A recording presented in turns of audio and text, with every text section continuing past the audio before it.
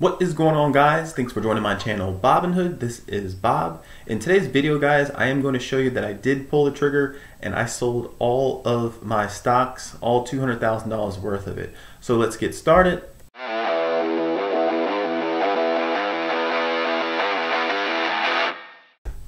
As you guys can see here, I did sell all of my stocks. I have no shares at all, no Doge. I did sell everything. So right now I'm sitting at $102,617.42. I am up $5,558 today. I was down quite a bit. I did a very risky, I bought a put on Ford and Ford kept on going up. Luckily it did fall, so I was able to make about $1,000 on that call. But the day I'm up $5,500. The week I'm up $5,404. For the month, I'm up $18,827. For the 3 month, I'm up $35,719. For the year, guys, I'm up $50,256. That's 95%. And all time, guys, I'm up $42,645. That's up 71% right now. So if you did not catch my video yesterday, I did tell everyone I was selling. Quick 2 reasons why. One, I am up $40,000 in 5 months. I didn't think I would get that high until the end of next year. And the second thing, I believe we are going to have a pullback. If you do check history out, June is a really weak month for the stocks, especially starting the 3rd quarter. And with inflation possibly going up, crypto going down, it's definitely a lot of things that could happen short term. I hope that I am wrong, but for now I am happy with the profits that I have, and I will be selling puts on Tesla, which I have already. That's why you see the buying power is only at $42. I did sell a put. It did expire worthless. I did that today. It was a very small premium, and that money should be back in the buying power by this weekend. So if we check out all of the moves I did today, I wasn't too worried about the price I was selling at.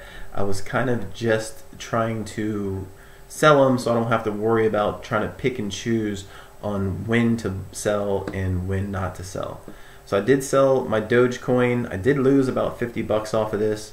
I sold it for $518, average price of 31 cents.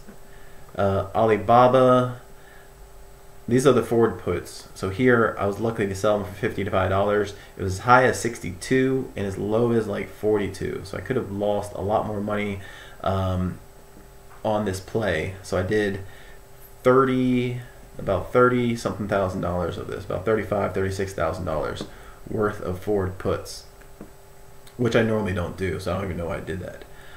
This is right here. I did do a sell put for Tesla. As you can see, I did this today at like 1 o'clock at a $600 strike price, and Tesla was at 630, and they paid me $41 for just a few hours for Tesla to go down $30. Here I sold Microsoft, average cost of $250.84.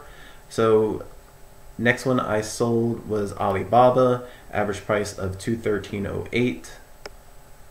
Apple I sold at $124.92. AT&T I sold at $29.62. Realty Income I sold $68.20.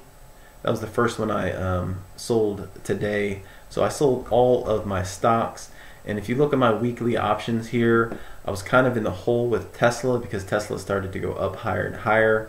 But I did do a lot of sell calls, buy calls, sell puts. And total I did end up only $119 profit. But like I said, I started in the hole, but for the most part I am up overall. And if you look here, guys, with all of the stocks that I've had in 22 weeks, this was all this money that I made previous to buying this other stocks. I bought this about a week, maybe a week and a half ago. So I was at $27,358.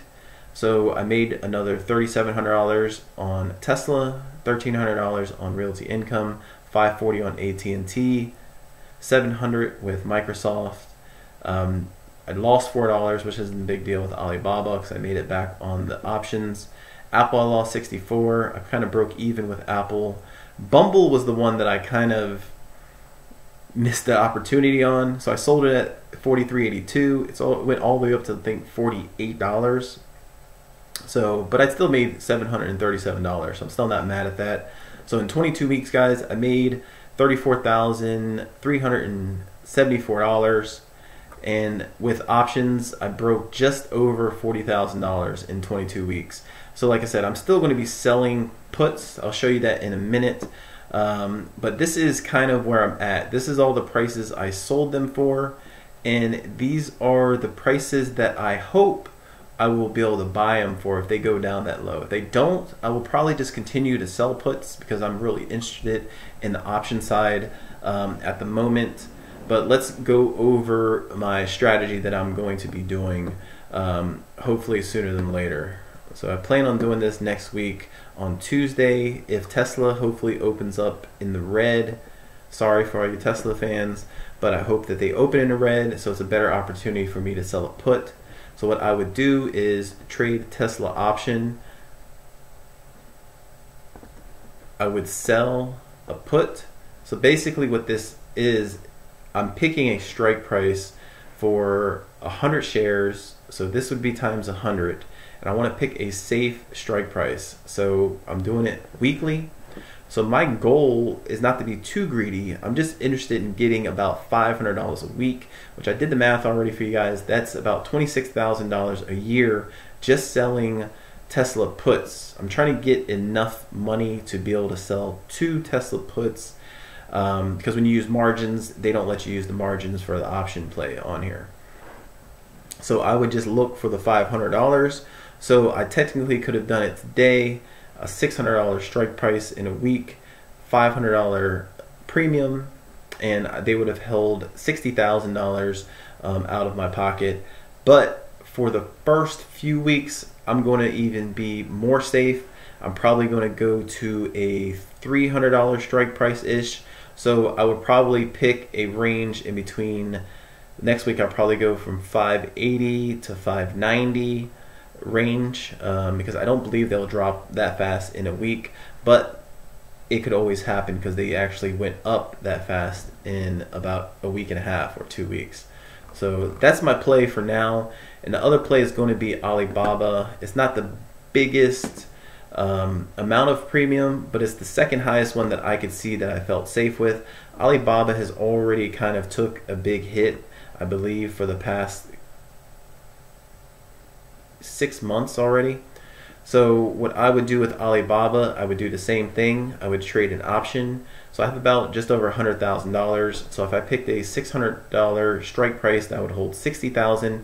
Then I could do 2 Alibaba prices, and that would give me a total of 3 sell puts. So if we go to Alibaba, trade,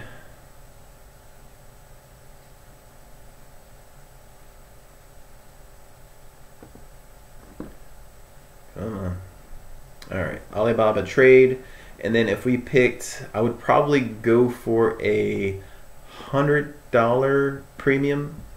So if we went with next week,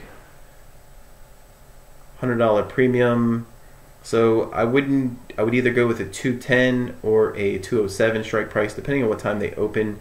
But they definitely can get to around the 210. I may go really safe with Alibaba for the most part and just try to get a $70-$75 premium at the moment. But we'll see what happens on Tuesday because it is a shorter week, and I will have less opportunity to get a higher premium. So next week with Tesla, I'll probably get 250. And with Alibaba, I'll probably get 50 for the first week. So that'll be about $350 for that week. But like I said, trying to get to about $500 to $700 a week, and I'll be happy with that for the most part. And if the stocks do go down and hits all my prices, I will probably buy back in slowly and probably hold off on the margins just because, like I said, we never know what's going to happen. I mean, the stocks themselves could skyrocket. I could be 100% wrong. But if that happens, I still will be getting my $700 premium a week. So either way, I'll be fine with the outcome if it's good or bad. So I just wanted to share this, guys, with you. If you guys have been following my channel and haven't subscribed yet, please definitely do. I'm trying to get to my 500 subscription goal. Let me know what you guys think in the comments. Let me know how you guys did this week and what you guys are planning, if you have any extra money on the side just in case something happens, to buy on the dip.